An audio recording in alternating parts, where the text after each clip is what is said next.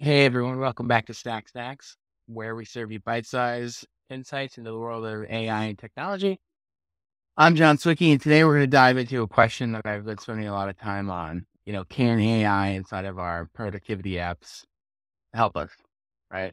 So, we're going to ask that question of basically what happens when you kind of layer in, artificial intelligence inside those apps, right? Can it make your to-do list be more helpful? Can it help you take more action items on it? Can it help you be a better note taker?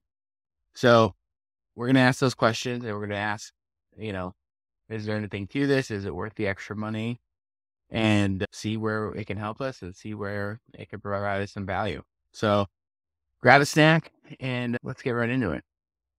Okay, so we're going to look at two apps today. We're going to look at an app called Capacities, and then we're going to look at Notion. So I have two notes up in both apps. Both have the same data, and I figured we can just kind of try to work with the notes a little bit. So let's start off with Capacities. So the way Capacities work. So also full disclosure, I'm actually paying for a month of their paid plans just to kind of demo these things out. So all of the things that we're going to go through today are behind a monthly fee. So Capacities, they have this little AI assistant button up here. So we're going to go ahead and click that, and we're going to, looks like we're going to add this note as context. So it looks like the AI assistant is kind of a GPT 3.5 wrapper. So, okay. And it looks like it's just kind of, just kind of a chat window. So, all right, so let's add the full context of this data. So it looks like it's gonna maybe train on this. So we'll start asking some questions here. Can you give us some data on Chat GPT usage? Okay, so that's kind of cool. It looks like it kind of took my document and then broke it down into some bullet points. So that's kind of nice. Can you give me a summary of the Chat T data? See if I can just summarize this. Looks like it's almost doing it in the exact same way as above, pretty much. Okay. I mean, it's kind of nice. Let's see if we have anything hidden behind some menus here that we can get into while that's generating. At least you can ask AI, which looks like it's just this window. Okay, so it'll give us a little summary again of, all right, let's move my face over to the other side. Okay, so this one is only 3 bullet points. This one had 5, so it was slightly different. Let's see. Can you write a blog post based on data? Okay, and we won't get into the quality of writing. I just want to see how well it is. It's learning our information. So, all right. So, kind of feels nice to kind of have. It looks like we can just append that right to our document. That's pretty nice. All right. So let's just get rid of that for now. Can you compare the Chat GPT data to other early trends in technology? I don't know. Let's just see what that says. Hey, actually, that's kind of the answer I was kind of hoping for. Okay. So, I kind of like how Capacities kind of handles it, how you can kind of train. I mean, essentially, if I'm understanding all of this correctly, and, it's about 4 a.m. where I am right now, so bear with me. It looks like you give it some data for some context, and then you can kind of start talking with it, start kind of conversing with it. This little outline would give me something if I was kind of writing out a paper or a blog post on comparing different technology waves to, AI and the usages and who are early adopters and who, does the trends fit where younger people start to use it, and then over time, which is this kind of saying, and then maybe I can go a little deeper and ask it to maybe give us. Let's ask one more question here. Can you give us some usage data streaming services? All right, I forgot to ask it too much of a recent question. Can you give us some usage? Nope. Oh, okay, this is cool. So I right-clicked on the text that I appended to my note and accidentally, and it did say that it was generated by AI. So that's kind of nice.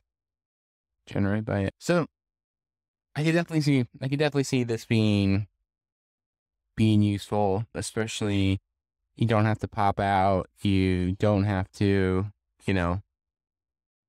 study, you don't have to kind of pop out ChatGPT. You can kind of, bring it into your workflow. I do love the training on your notes. It looks like you have to do it manually. It'd be cool if you could kind of have it look at your whole kind of folder, your whole kind of, project, if you would. But yeah, this is pretty interesting. And I'm sure, like I said, over time, I think they'll probably, the training on your notes is kind of the secret sauce here. So I can see them kind of allowing the training on your whole document. All right, so let's head over to Notion. And again, this is the same document we were looking at in Capacities, just this little piece of data. So I believe in Notion, we can just kind of highlight our text and we can ask it, let's see, explain this. Let's see what this does. Okay, so you kind of get it like a mini summary as it's. All right, so let's throw that out. Let's see what else we can ask. Ask AI. So we get a couple of suggestions here: improve writing, fix spelling and grammar, make shorter, make larger, change tone. Okay, that's nice. Simplify language, summarize, explain this, find action items. All right, let's see what find action items does. Okay, for something that I didn't think would have too many. Let's do simplify language. This will be interesting because it is from some research. Okay. Right, it made some changes. All right, so let's discard this. Let's see what else we can do here. Okay, so let's see. Draft a social media post about this text. See if that works. Hey, all right, that's pretty cool. Seems usable. Job description, recruiting email, to-do list, poem. Okay. Generate. It's also, I think if we get table going, I think we can actually get some more. All right, sorry, I'm drifting off here a little bit. Okay, so in a table, we get a couple more options. It doesn't, it kind of does feel like, I like how it's just kind of contextually in the app. And there's a lot of other great Notion videos, so we won't go too deep into this because there's some really good content out there. And you get some options, you get some commonly used things. Pros and cons list about a vegan diet. Just see what it does. Oh, okay. That's pretty cool. So it just kind of said that I asked it a question that was not to the relevant text that was highlighted.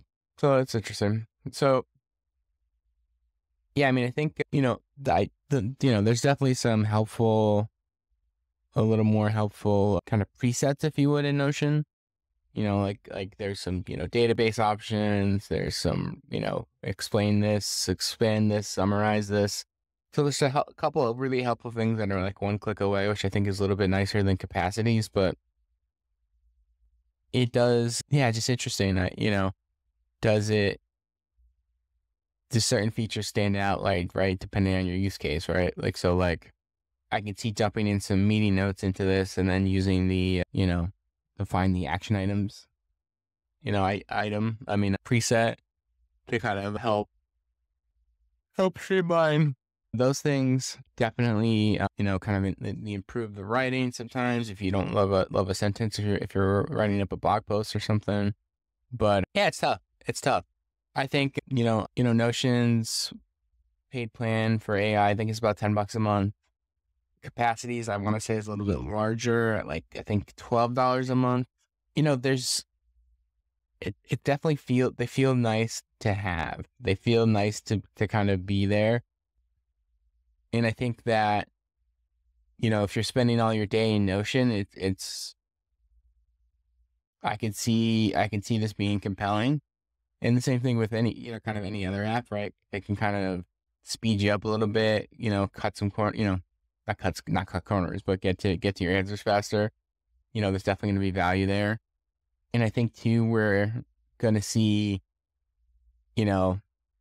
AI being kind of like the subscription add-on for a lot of these apps. So, there'll be a plan plus the $10 a month AI add-on. There'll be, the AI tier, right? And, I think, it's tough for me because I use a bunch of different apps, so that's hard. But if you're spending like a lot of your time in there, I think it's definitely worth trying out. I think I'd like to see a little bit more. And, I don't, I would still love something to kind of learn my whole base, if you would. Like, I want something to know every document in my Notion. I want to be able to, kind of use that chat interface, use that other thing to kind of, kind of have that more, hey, show me all my notes about, ChatGPT, show me all my notes about Bard, show me all my notes about, and again, I know some of this is just a search functionality, but then like, let's include this piece into that, being able to kind of like capacities. Like I wanted to learn on my knowledge base, but want to have accessibility to all of that, in here. But, I think these are good, early iterations, and I can't wait to see what's next, or if somebody has some new features out there. I think also too, like, generating folder structures and tags is also another pain point. Like, I don't want to manage the data, the knowledge base that's hopefully managing all of my notes. So if there's like some built-in management features that AI can bring into it, I think that would be something that would be super compelling for me. So, all right, that's about it for today. So Notion AI, Capacities AI, we looked at some AI in our note-taking apps, what it can do.